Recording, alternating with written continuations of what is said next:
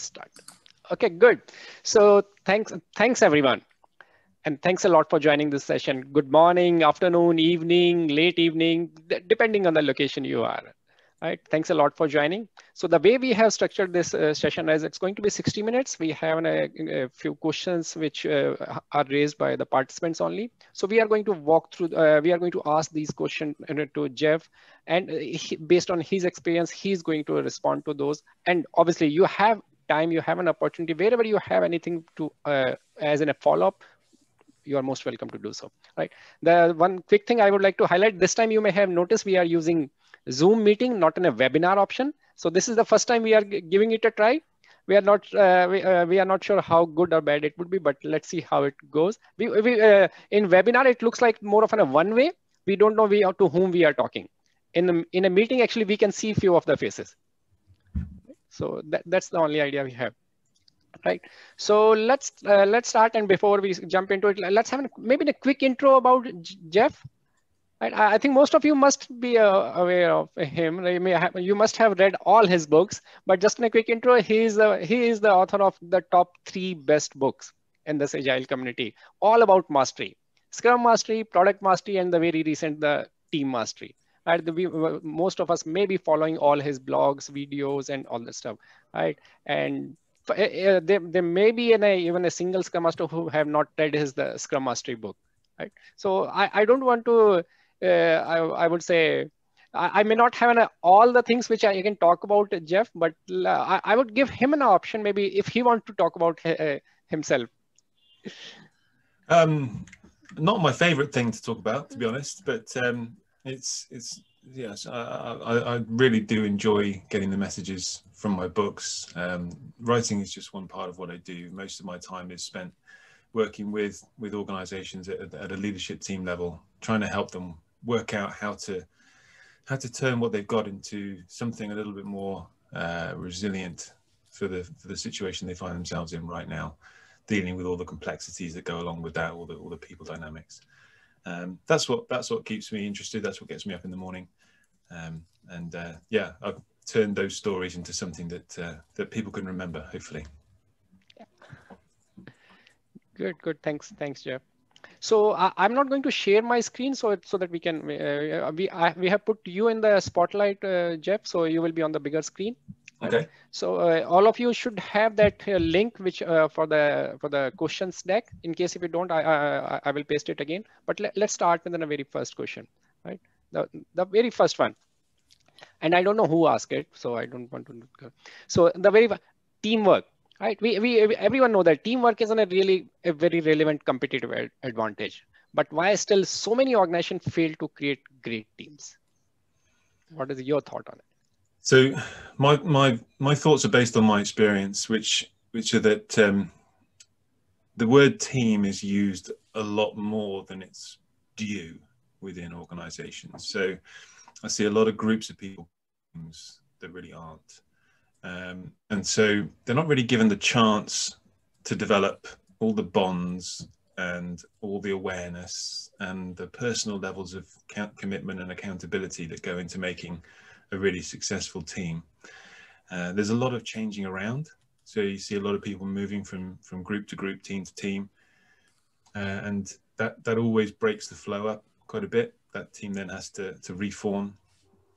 And one of the biggest things that I don't really think gets enough credit in the changes that Scrum really focused on is the idea around a cross-functional team.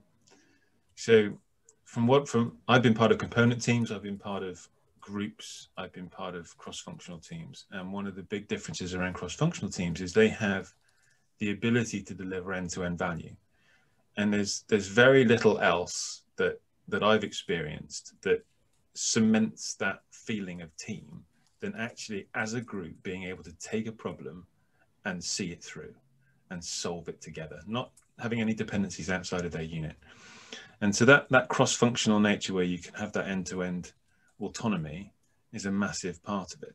So I think you see that you've got a much greater chance of having a team. And for most organizations, getting from where they are to a fully cross-functional team with the very holistic definition of done takes quite a bit of time. That's quite normal. There is an evolution rather than a revolution there. And I think another something that goes hand in hand with this is that sense of patience. Do we have the patience for the journey ahead? And we have our habits, we have our status quo, and the status quo will always be pulling, because we like the familiar. As human beings, we like the familiar. We don't really feel comfortable with new. Even though we like new, we don't feel comfortable with new. And a big part of that is the focus on the wrong E. So as an organization, we typically really like efficiency, and people, we really like efficiency. And efficiency is a good thing in the right context. When you have predictability and you have repeatability, efficiency is fantastic, because you can drive out waste. You can drive out, and I hate waste. But when you don't have predictability, when you don't have repeatability, when we don't know what we don't know, we're trying to create something new. Efficiency is exactly the wrong thing to be pushing for. And that, what we really need is effectiveness. So you've got teams that are being pushed for efficiency when really they want to be effective. You've got a massive conflict, you've got a massive tension. So that sense of, well, if I'm going to be part of this team and we're trying to push for something else that the organization doesn't value, do I feel comfortable with that? And as a leader, if I'm trying to create autonomy within a team, an autonomous unit, what's my role now? Where do I add value? Am I important anymore? Letting go of control. All of those factors go into sort of undermining all the chances that we have of creating a great team, which is why you may master some of them within an organization, but it's rare to master all of them. Yep. That's what do you true. think? Yep. I think I agree, but I would like to ask others. And anyone would like to add or comment anything here?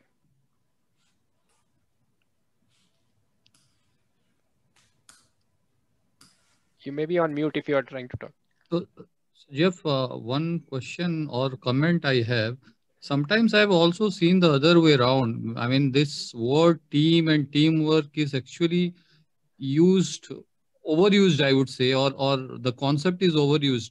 I've seen which work can be done individually also.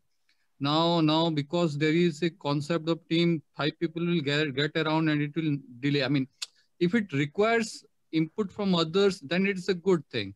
But at times it does not require everything to be done through a team. What do you think? I mean, are we overdoing this thing, or what's your thought on that? I can see that there could be a risk of that. My natural response to that is how important is that skill? Because if that skill that person is responsible for, it's more efficient for that one individual to do it, but is that person becoming a bottleneck within the overall system, within the overall process?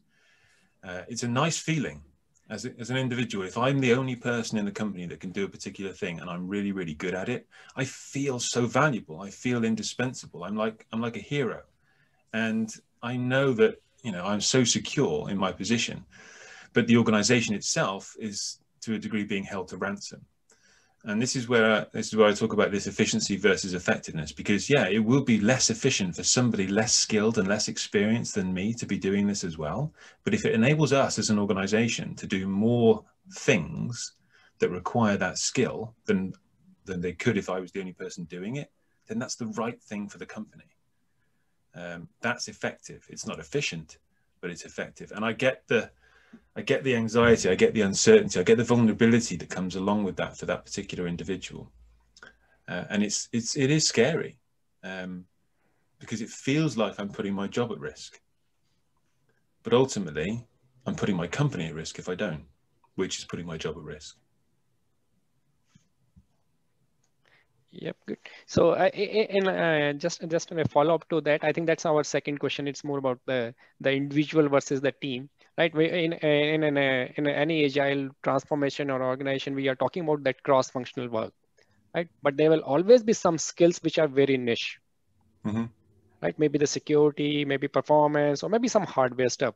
So, the question is how to bridge that gap between between those niche skill, or maybe between a dev versus QA, or how to bring that cross functionality in such an environment. Whatever that, so you're going to call them a niche skill, and I get that, and I'm happy to use that term. Ultimately, however, they're a bottleneck, or they're a potential bottleneck. And regardless of what that skill or what that bottleneck is, we optimize our process to that bottleneck, and then we exploit the bottleneck, and if we need to, and we can, we find a way of removing that bottleneck. And as soon as we've removed it, we find another one. So whatever it is, it's even if we solve it, it's only going to be temporary, but we keep going. For me, I tend to view take the view that, first of all, everybody wants their work to work.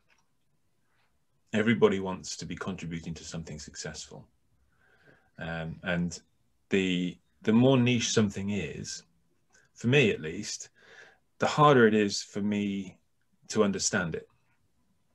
If someone in my team has a real specialist skill.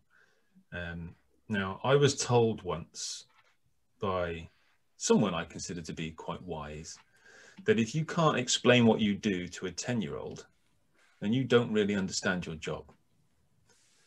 And I like to think that that's quite an important part of what I do, is helping people explain what they do to other members of their team. Because knowledge is the first step. Awareness is the first step. And sometimes just explaining it to a 10-year-old, or me, because I'm equivalent of a 10-year-old and I don't really understand a lot of things, helps them understand how they can tailor what they do to the rest of the team. And really that's the first step for me. So regardless of how niche it is it important for us? Would we as an organization get value from being more effective in this area? Being able to increase throughput in a particular skill set than we currently have? Is this a bottleneck for us? If it is, then we need to figure out how to be more effective. And that's as simple as it gets. Yes, it's going to be tricky. Yes, there will be skills that will be a lot more difficult to do. But I also view the fact that if we don't do it, if it's needed and we don't do it, there's somebody out there that is. Yep, that's true. That's true. So it's, shall we call it as a niche skill, or shall we call it as a bottleneck? Yep, that's good. Okay, good. So let's move on. So the next part is, I think, in a traditional organization, right? We have a lot of project managers, right, who used to have our role.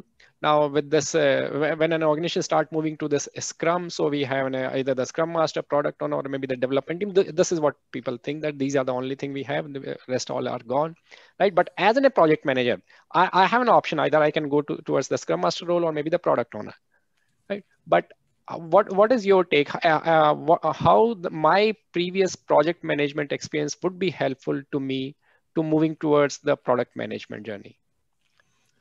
So you're looking at moving from a project manager to a product owner. Yep. I see that work quite well. So for what it's worth, I used to be a project manager, and I found that while I've done both roles, I probably have more of an affinity to the Scrum Master role, because although I think I'm a big advocate of a product owner having a very diverse range of leadership styles, including an element of servant leadership, the sort of people development, the people facilitation is a lot stronger in the Scrum Master role, and that's one of my strengths. So if it was a particular individual, I'd be asking them to consider what their strengths are and what they enjoy, and how they contribute more and get more of a almost sense of fulfillment from their role. And the product owner is a very different role. So there is quite a degree of responsibility there. There's a lot of decision-making power, if you like, or decision-making responsibility. They're needing to make some pretty tough calls.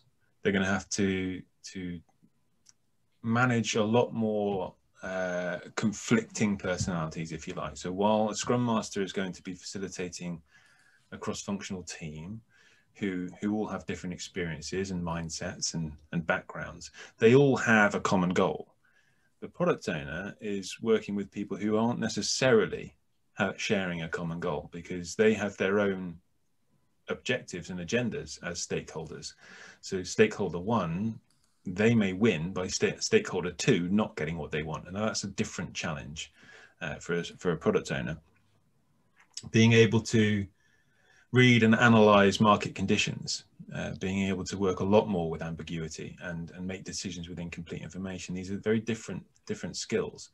There's a lot more creation in the world of product management. But as a project manager, I look at, well, what makes you a successful project manager? This is probably where I would struggle to answer the question as well as you would like, because I've worked with so many project managers and a lot of them are very different. I don't think there is one way to be a project manager. So I played on my strengths of working with individuals, whereas I know project managers who really knew their domain in depth. And so kind of were the experts in the domain and used that as one of their strengths to be a successful project manager. So that would probably be where I would look. What strengths do I have that make me a successful project manager? And then how could I leverage those in this new role, knowing full well that any strength that I have can potentially become a weakness if I overplay it or use it in the wrong context. Does that make sense? Yep, it does. It does a lot. Anyone has any comment or maybe a follow-up question on this? So I know we may have a lot of people who have gone through this journey. Yeah. Hi, Sanjay, and hello, Geoff. Sandeep here. So the question was put by me. What I was trying to understand here was, like you rightly clarified, the project manager may be more inclined towards a Scrum Master kind of a role when we talk about a Scrum team. But what kind of commonalities do you see between the role which a project manager performs and a product manager or a product owner is supposed to perform?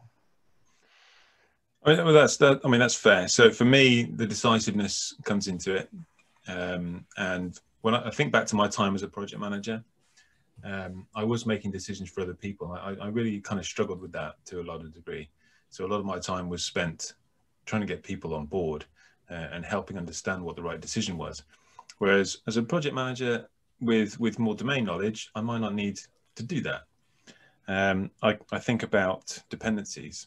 I think about sort of road mapping, where as a project manager, I'd be looking at steps and dependencies and links and flow and stages and what's the word I'm looking for? Stages of the life cycle of the product and the market, which are really important from a project manager and a product manager perspective. There's a lot of overlap there. Again, when I was a project manager, I wasn't really involved in things like priorities as such, because it was more around a sequential order of things. It was much more of a waterfall delivery. So it was a case of we had to do this before we do that bit because that team interfaces with that team. It wasn't really end-to-end delivery, which makes the prioritization a little bit easier for a project manager, for a product owner, taking that element of the project management side of things. But being able to rationally analyze things, to be able to take a model and apply things.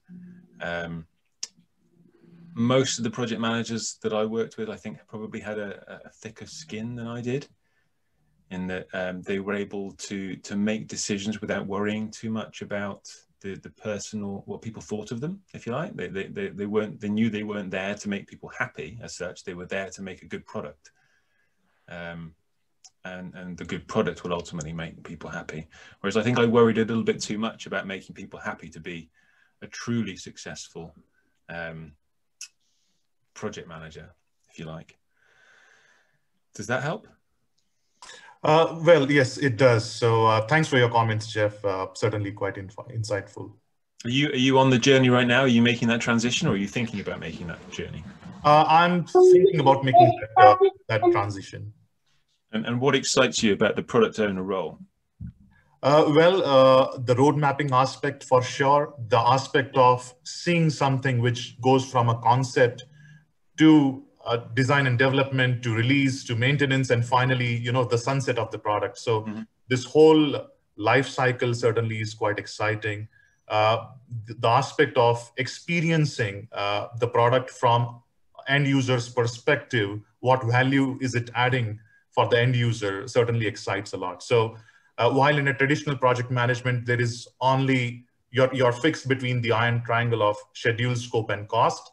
Whereas over here, you are indeed seeing the product. What value does it bring? How is it making a change in others' lives? So that is quite exciting. Yeah, I mean that's an interesting way of looking at it. I love the picture you're painting there, and you know, as that product owner, you do have that massive opportunity to see an end-to-end impact. So you know, I hear a lot about seeing a positive impact on users and customers in what you were telling me there, and you know, the best product owners will actually leverage that for the development teams as well, so that they get that feeling as well. They're engaged in it, and they bring the development team on that journey with them, creating that shared sense of fulfillment and purpose. And it sounds like it sounds like that being at the forefront of your mind is going to stand you in really good stead for being a product owner. So I wish you luck with that. Thank you so much. Geoff, this is Karthik here.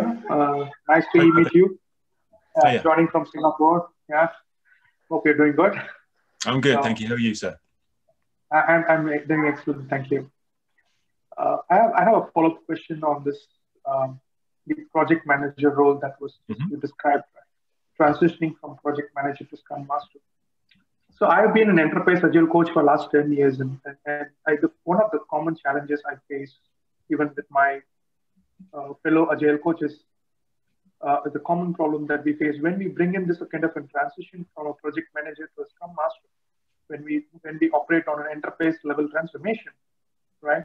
One of the common challenges that we face from my clients is people are not very receptive to move to the Scrum Master role. The reason being, right, from when employees are in a project management role, there's a clear career progression for them.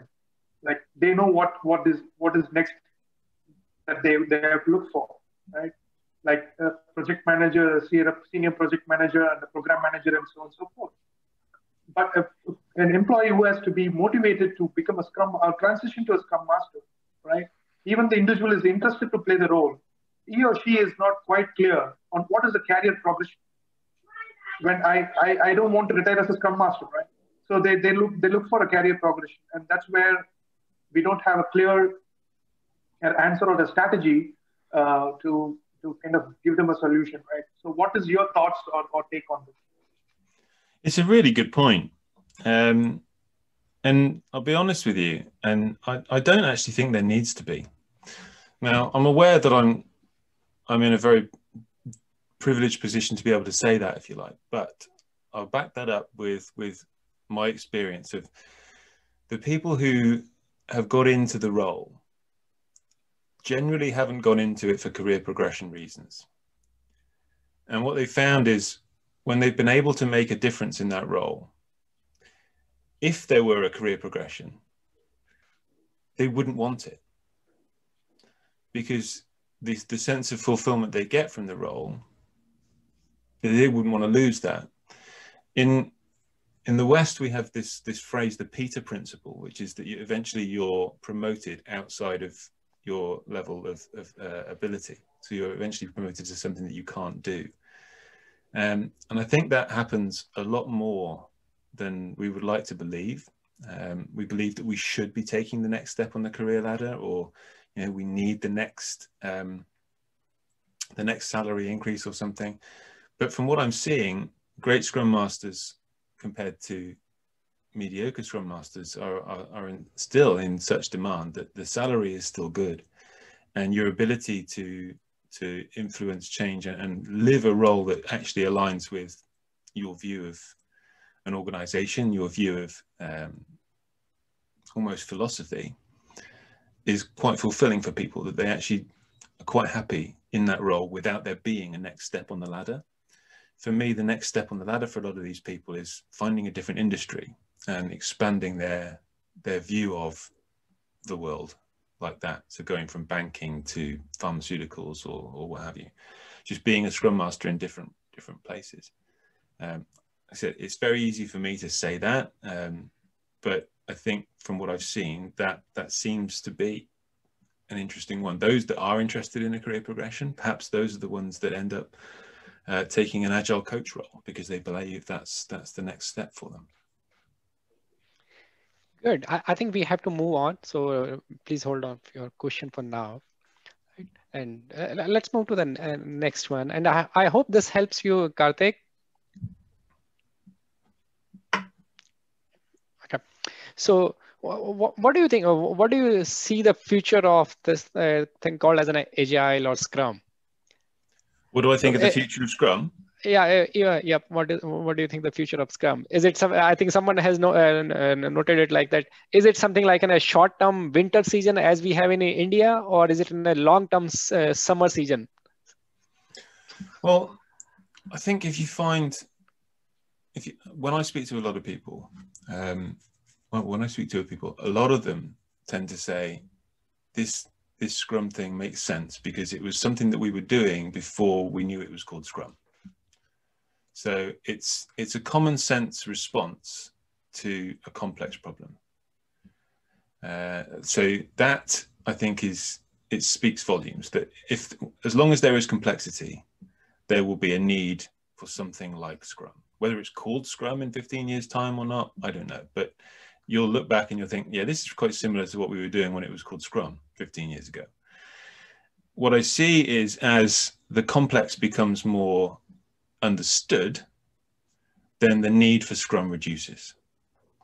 So as we do more of the same complex stuff, we're able to use guides, get good practices, experience a little bit, and we don't need to innovate as much. But there will always be something else that needs innovation. So for me, I can't see complexity going away. So I can't see iterative, incremental, cross-functional teams going away. Whether or not it's called Scrum is another matter. But that's kind of my view. I'd be interested in Gunther's view on this because he's... Yeah, very much in line, by the way. And when I started working at Scrum the Talk several years ago, back in 2013, was also one of the things that Ken and I talked about, and you've known Ken also very well.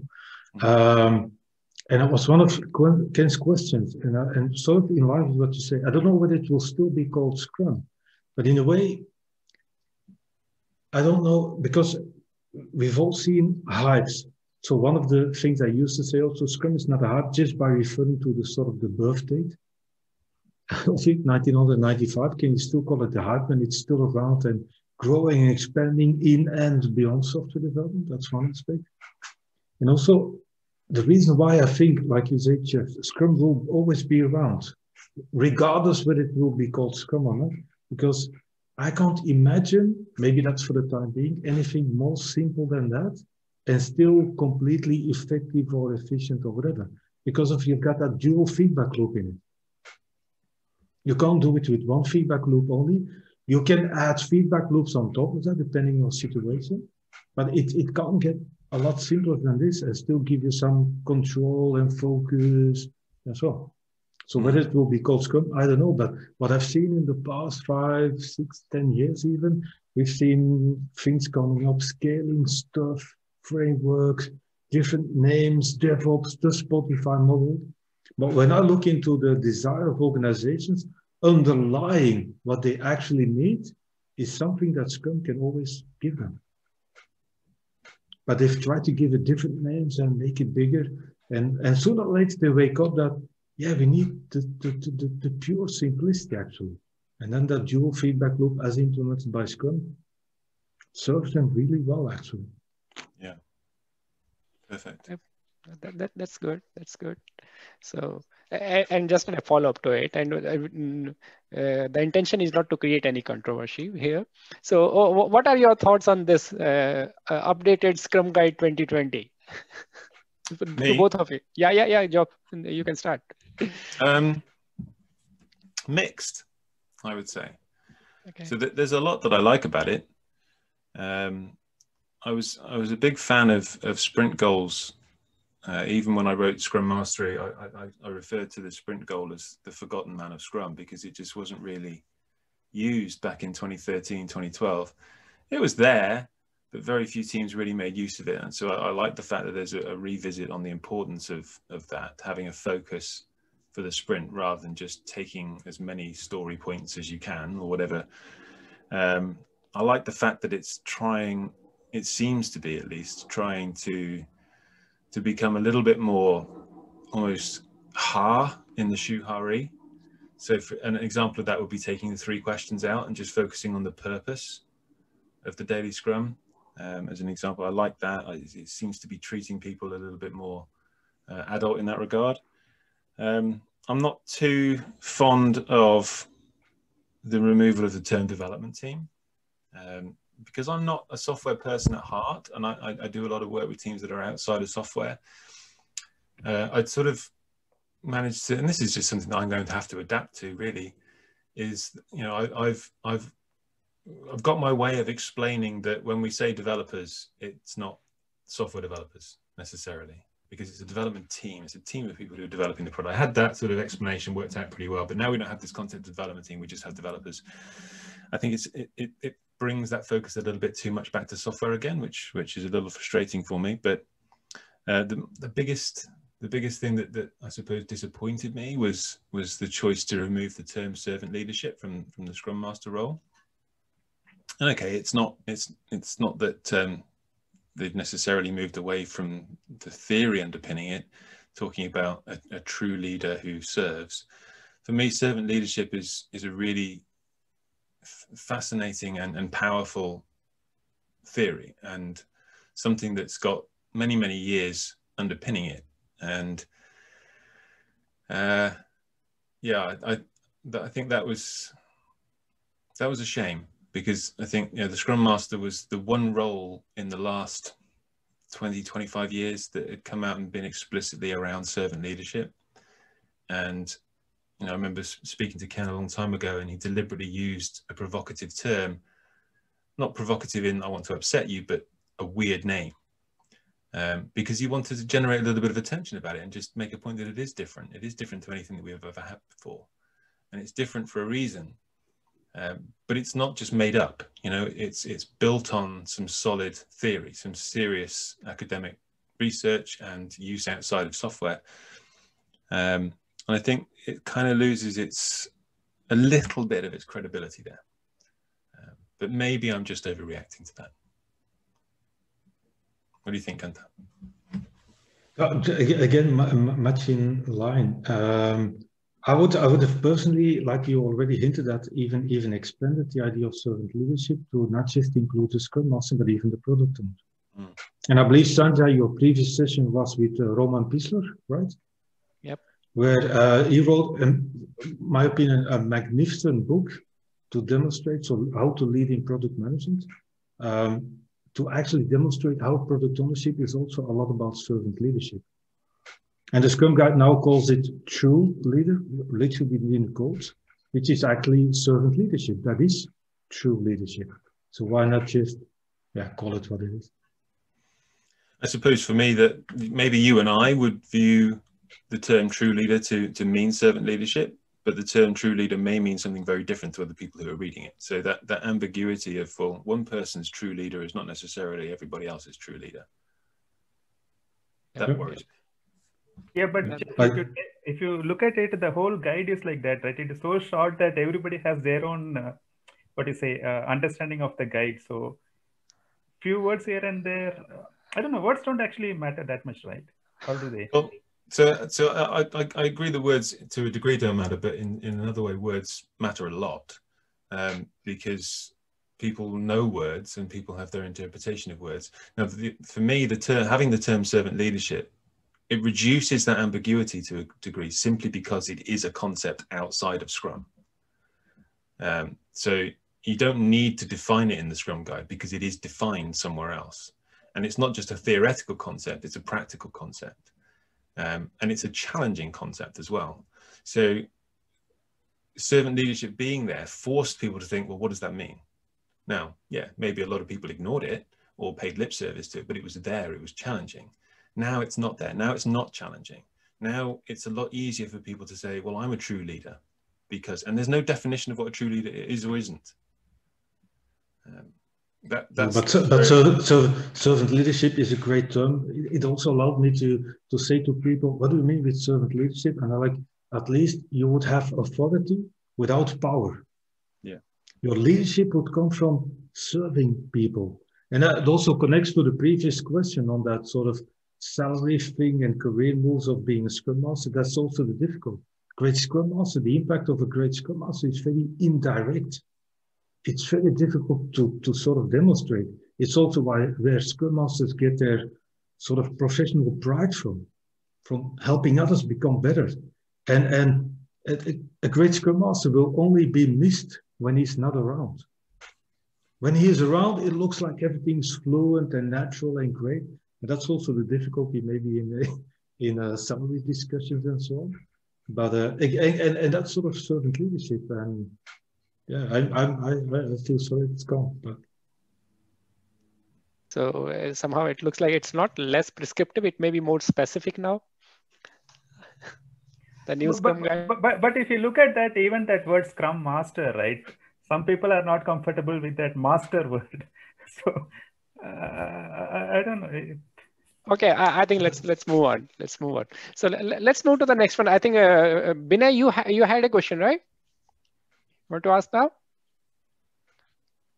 Yeah. So Geoff, my question was regarding enterprise agility or the business agility as a home, as a total in a totality, because generally the software or the development, whenever it happens, they follow this methodology of cross-functional team and getting it done, but it does not happen in other functions like, let's say, finance or marketing. So I was just wondering, is it a problem? And if it is a problem, then how to get around it? So in a way, it's very similar to my answer from before, which is you start where you are, you become as cross-functional as you can be, and then you use Scrum to find out where the next bottleneck is. And if that bottleneck is in marketing, then that becomes our challenge. Is there a way for us to be more effective than efficient? There's no point piling lots and lots of deliveries at the door of marketing without the feedback loop being included within our cycle. So the concept of self-organization and the concept of done are interlinked there, because we're not the concept of cross-functionality and the concept of done are interlinked there, because we're not cross-functional unless we're getting something done. And if we need marketing to get something done, then that should be part of our cross-functional team. We may well find that it's inefficient, but if the effectiveness we're getting outweighs that inefficiency, then it's the right thing to do. So regardless of what the skill is or the function is, it's very easy. It's very easy for a technical team to be able to say, everything within our remit, we're cross-functional, we're done, but we're not done because we need this thing from this part of the organization that isn't operating in this way. So we need them to change. Well, I can't make anybody else change, but I can produce something that somebody else might want. So if I can create a way of working that makes it better for that part of the organization to work in a different way so that they can consume value sooner and more regularly, then that's probably what I need to do. Stop asking them to change, but give them something that they want. That's the natural process that I've seen from organization to organization. And the more it becomes seen as we in this part of the organization are doing this and you need to do this, the more resistance you get. It's just like telling my kids I want them to do something. They'll deliberately do something else or not do it, right? Because they want their autonomy. They don't like having their independence compromised and challenged. But if I can create something where they would want to do something, then we're both going to win.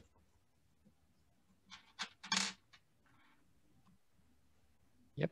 Yeah, got it. Thanks. Yeah, good. I think that's a good point about that cross-functionality. The general assumption, it's more about just coding, testing, or all those technical skill, but it goes beyond it. Whatever is required to create that done.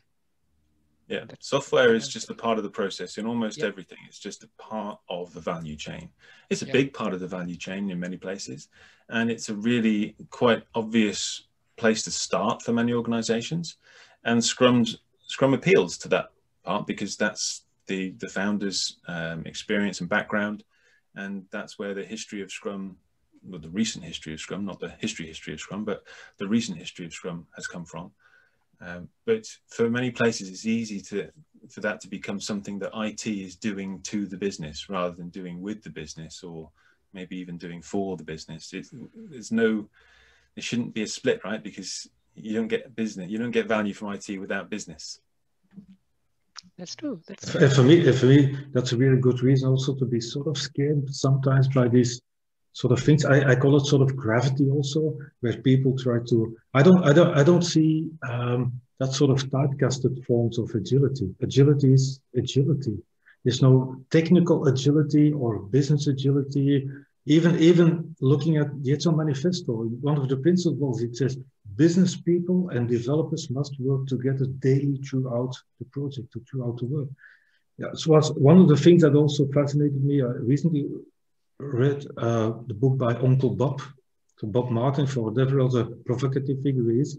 And that was a good reminder. He said, around the time of the Agile Manifesto, Ken Beck, extreme programming, kept saying it's one of the biggest things we have to overcome, that dichotomy, that sort of gap between business and IT.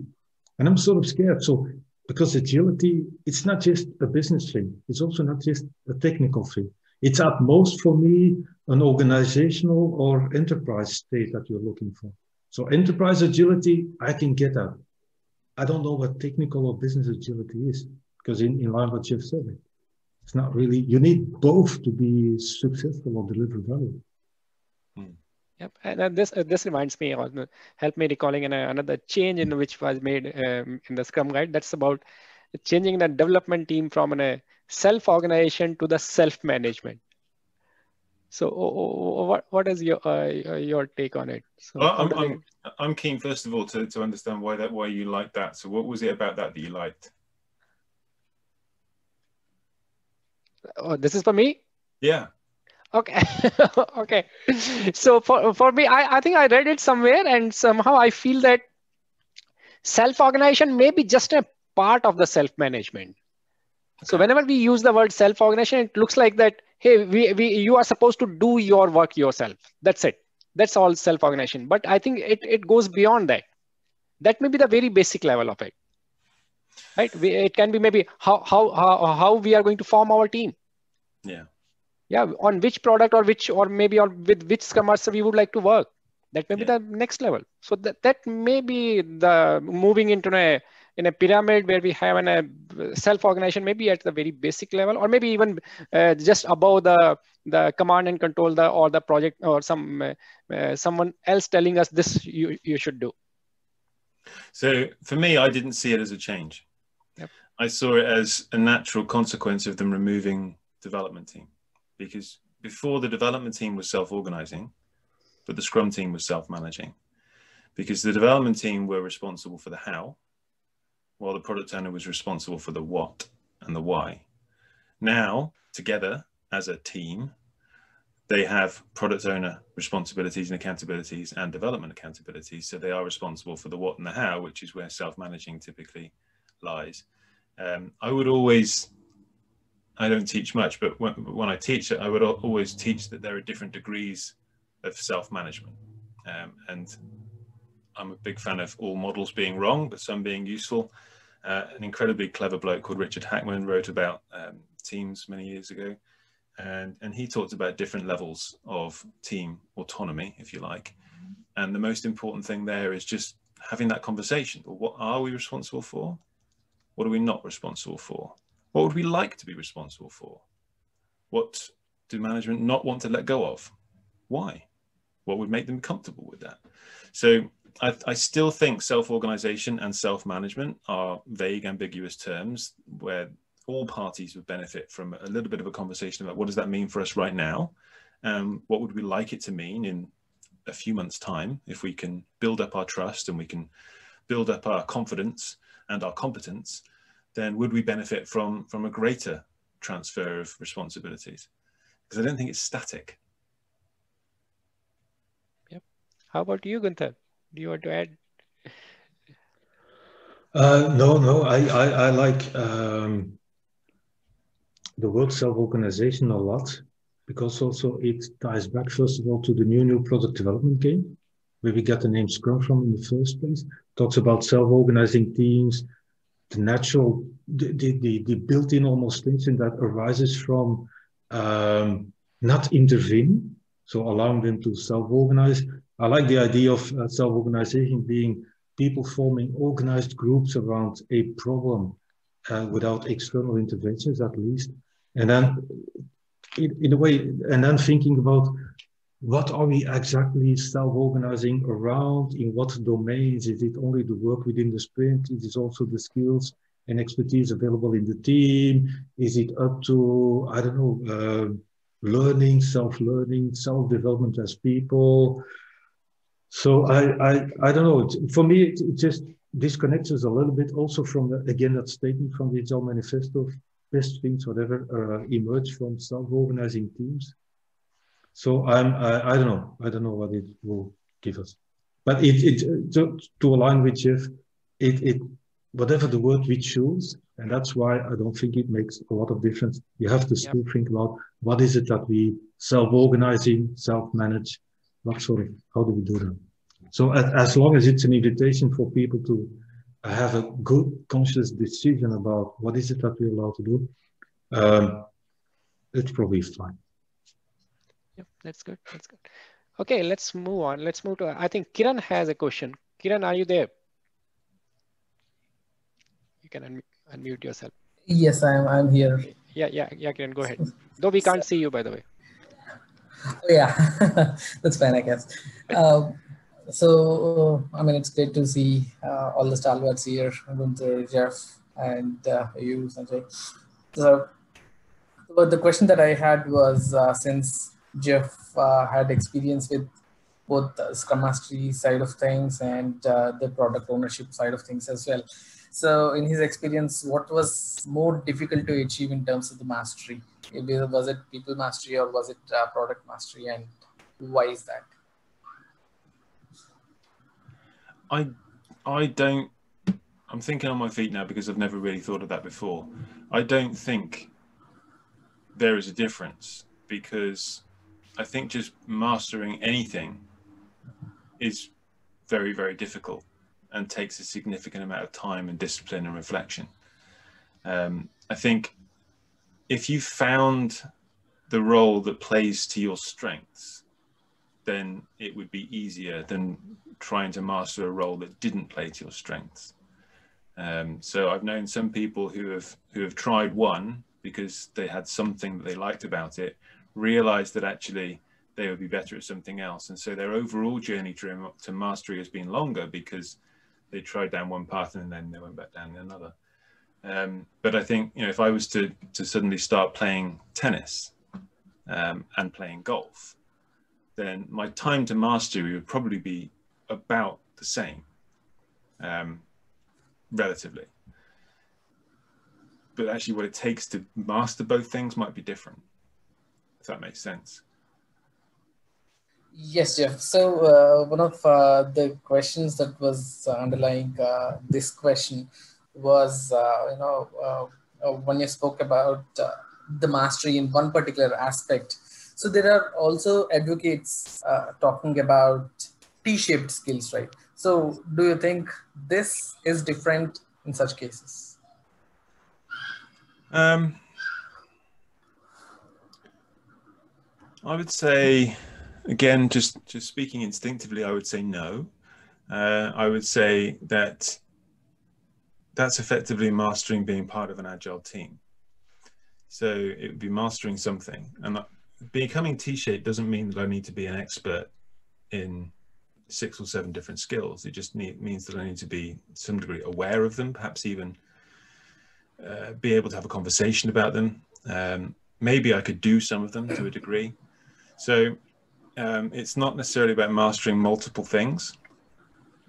It's mastering the balance between my area of interest and specialty with a broader awareness and understanding to help the team in that context. So there's almost a plasticity of my brain to a degree, which I think we all have, certainly to enough of a degree to help us fit into that. I think even product owners are T-shaped to a degree. There will be parts of the role that they will be better at, they will enjoy more, they will learn quicker naturally than others. Same with the Scrum Master. There'll be parts of the role that Scrum Masters are better at, that they enjoy more, they have more passion for. And so they will be slightly T-shaped there as well. If you look at a sports person, they're not I-shaped. They have strengths and they have things that they aren't quite as strong at. And that's normal. They don't have to be perfect at everything. Life would be very boring if that was so, as much as we may crave it. Thanks for that, Geoff. I like the analogy. Good, good. That's great. So we have maybe 5 more minutes. Maybe the last question. Anyone would like to ask? There was somebody who has not asked anything yet. Kavita was asking some question, right, Sanjay? Yeah, Kavita, go ahead. Oh, thank you. I was asking about the weighted shortest job first.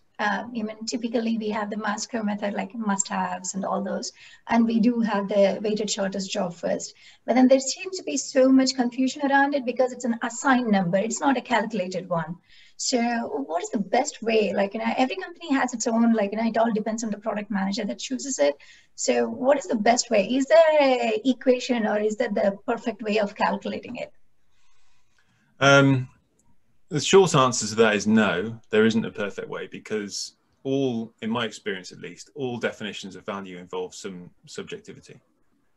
Because you're talking about the unknown, you're talking about what I assume my users are going to find valuable. And even if my users have told me this, I can't be sure that they're telling the truth. And even if they think they're telling the truth, I can't be sure that their actions will match their words. I was told about a Sony Walkman user study where people were asked what color of Walkman they preferred, and I can't remember what color they ended up saying. Let's say red. We like red, and so thanks very much. As a token of thanks for taking part, please take a free Walkman, and they all took the black one. So even though they said the red would be better, their actions didn't match up with what they said.